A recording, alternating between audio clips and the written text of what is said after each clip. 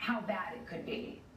If we're still being careful about social contact, if we've got the testing capacity up, I'm hopeful that the fall will not be nearly as bad as this first peak. The flu is a challenge because the symptoms are common enough that knowing exactly who to test, which are people with symptoms, will be a little confused because of all those flu infections. The Gates Foundation is very much at the forefront on this hunt for a vaccine.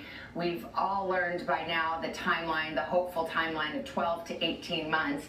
That is a highly expedited track, a fast track for a vaccine. Can you explain why?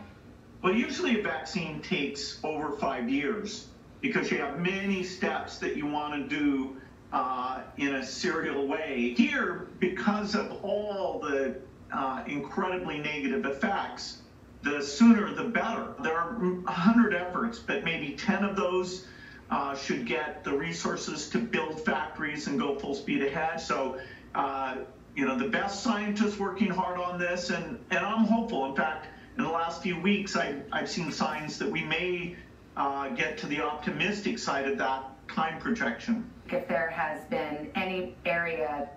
Damn.